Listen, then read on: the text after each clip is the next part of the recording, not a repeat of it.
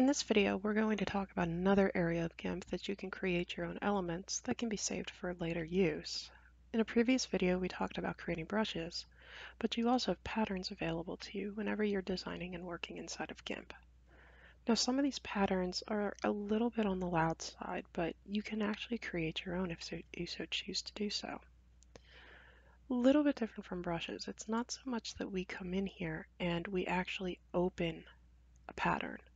Instead, what it is you design the pattern, and then what you do is you save the pattern as a pattern file type that is recognizable by GIMP.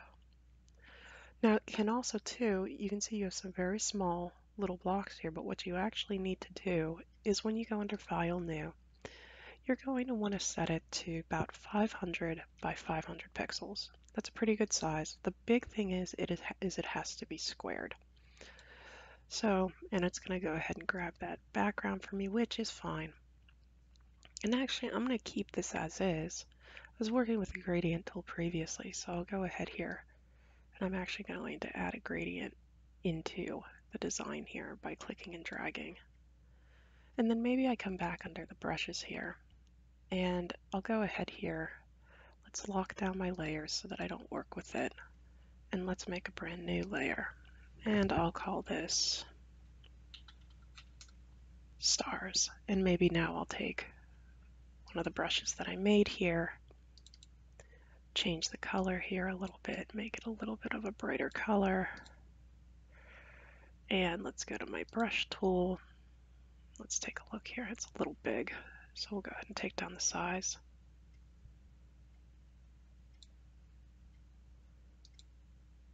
And then just kind of add some star prints on it there.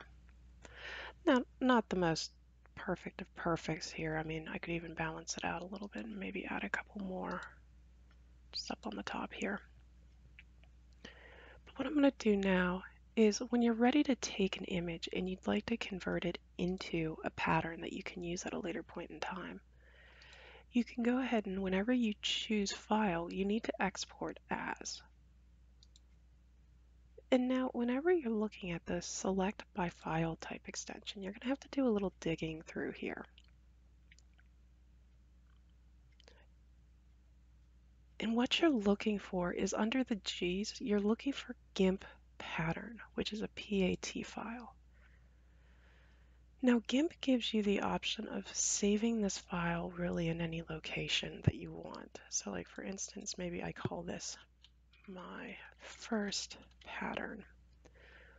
One thing that I'd actually advise students to do though is whenever you're working with patterns, GIMP does actually have its own setup within the GIMP2 folder, whereby, for instance, if I navigate to local program GIMP2, and it's the share folder that you're looking for. And under the share folder, you have yet GIMP again 2.0. And then this is the location here where you can actually see that you have those brushes files, any of the fonts that you're working with, but then patterns as well. GIMP likes to kind of group its patterns by certain types, and I'll talk about that in a moment whenever we jump back in. I'm gonna guess this is maybe like a sky type of pattern since I made it with little stars on it.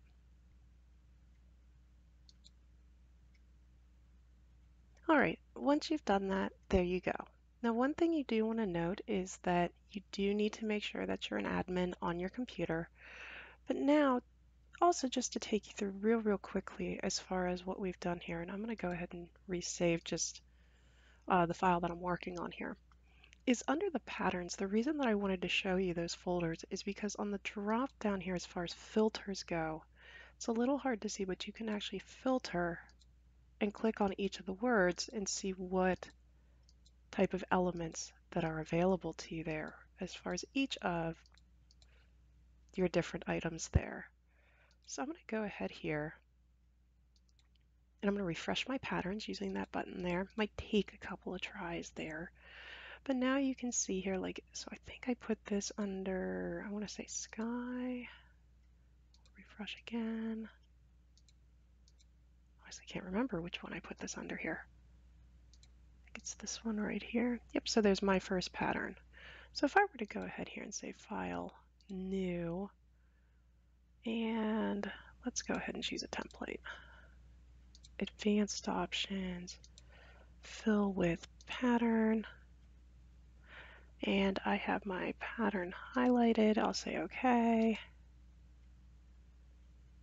tell it OK, and there you can see it filled with my pattern that I created.